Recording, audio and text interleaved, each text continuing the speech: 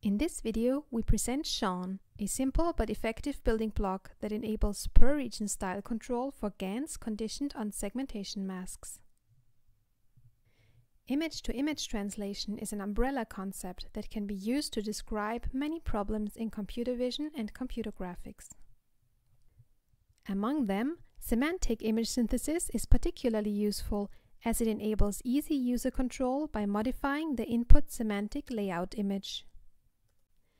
To date, the best architecture is SPADE. In a nutshell, SPADE synthesizes an image by two inputs. First, a style code extracted by an image encoder or sampled from a noise distribution. Second, a segmentation mask that is used to modulate the scales and biases of the generator activations. However, by analyzing SPADE results, we found two shortcomings that we would like to improve upon. First, SPADE uses only one style code to control the entire style of an image, which is not sufficient for high-quality synthesis or detailed control. Second, inserting style information only in the beginning of a network is not a good architecture choice. Correspondingly, we propose two modifications on SPADE. First, use one style code per region rather than one style code per image. Second, inject style information at multiple locations in the architecture instead of only at the beginning. To implement these ideas, we propose Sean, a normalization layer that modulates the scales and biases of the generator activations by both the per-region style code matrix ST and segmentation mask M. In more detail, the style code matrix ST undergoes a per-style convolution, and the style codes are then broadcast to their corresponding regions according to M to yield a style map. Both the style map and segmentation mask will be passed through separate convolutional layers to generate the modulation parameters.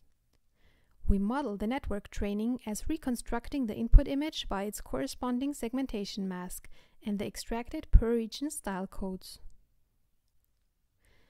During inference, our model allows highly flexible image synthesis by using an arbitrary segmentation mask and selecting separate style codes for each semantic region. Here is an example of our face image editing results. By controlling the style code of the corresponding semantic regions, we can edit the hair, mouth and eyes, skin tone, and background of the input image respectively. Compared with SPADE, our method is better suited to encode, transfer, and synthesize style in terms of reconstruction quality, variability, and visual quality. Now we show a sequence of style interpolation results with fixed layouts.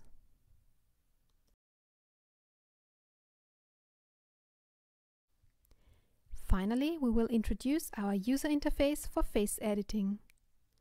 To the left, we show the current style image from which we extract per-region style codes.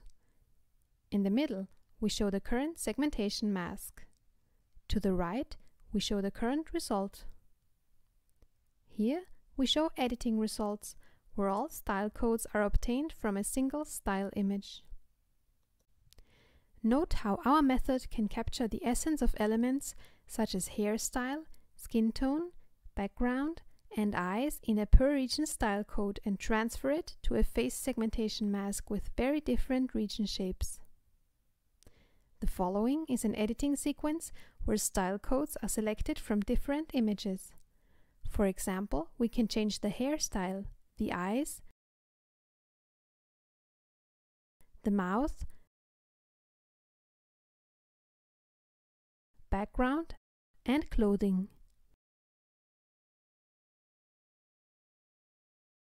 We can also modify the final result by painting changes to the segmentation mask.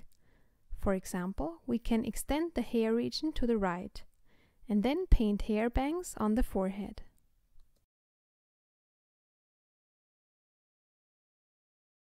Our code is available on GitHub. Thank you for your attention.